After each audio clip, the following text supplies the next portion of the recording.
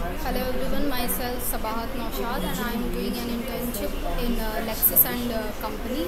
My today's topic is inevitable accident.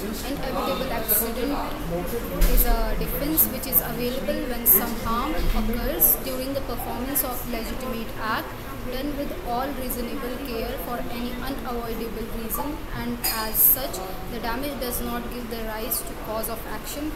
It is one of the several general defenses available to the defendant under tort law, and which is based on the premise that if the defendant had no intention of causing the injury and the plaintiff was injured as a result, they will be held accountable. This defense allows the defendant to remove the liability or claim its waiver due to the fault or unforeseen circumstances. Thank you.